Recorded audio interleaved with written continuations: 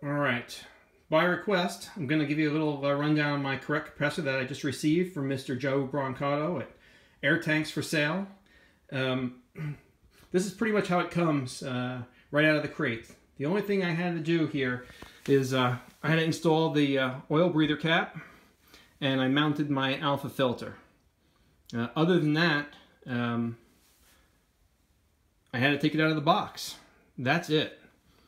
So here I got the line going to my my air tank over here, and I've had this thing running and it's already been pressurized. But what I wanted to show you first was here, we got an hour meter, and I got just over 9 hours on this now. And when I received it, it had 4.5 hours on it, which I like. I like that somebody went and took the time and did a proper break-in on this and made sure that when I uncrated it, I wasn't going to have any issues. And I haven't. So, thank you. Much appreciated. So, one of the things that's really nice is, you can see here, right, this main gauge is reading 0. Right now, I've got the auto shutoff set for 3,500 PSI. Over here, this is the outlet from the compressor. Comes around and comes into our Alpha filter, and you can see here, that also is reading 0. But if I come over here to my my air tank, right, it's not 0. That's a wonderful thing. Something you're not going to see on your lower quality, lower priced compressors, right? We got a check valve in here, right here, this guy. So if anything happens, if I accidentally open a valve, I'm not going to lose any air that I put into this cylinder. God bless you. Love that. All right, so this guy's already warmed up. It's only been turned off for as long as I've been speaking. So let's turn it back on. And I'm going to make sure that the low side drain is open. Just start it up. We're going to let it run for just a couple seconds here. But because it's already warm, I'm going to close this valve now. And let it start building pressure.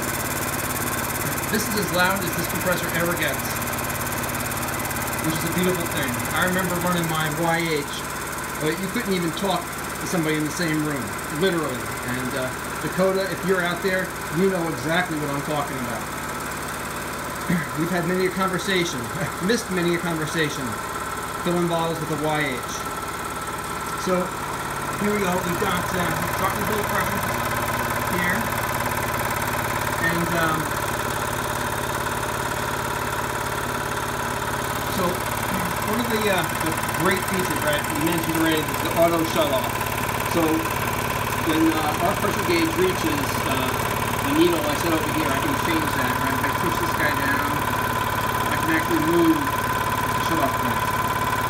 Put it wherever I want. Around here. Put it back to 3,500, just for the sake of our demonstration purpose here. So that's going to shut the compressor off all by itself when it reaches whatever the target pressure is that I've set. The other wonderful thing is right here, the auto condensate drain. No more babysitting your compressor. This is completely hands-off operation. So right now I've got this set at, when the valve opens, it'll open for 1 second, and here I've got it set for about 35 minutes. So every 35 minutes it's going to open the condensate drain for 1 second. And it's completely adjustable. So, still building pressure here. We are doing fine. So this is the air inlet here. So you want to make sure you keep this unobstructed. And I've given this a nice wide berth here. You know, plenty of air, nothing obstructing it. Because the fan is actually right down here. This is the fan right here. It's blowing up, cooling the entire unit off. Let's check our Alpha filter pressure gauge here.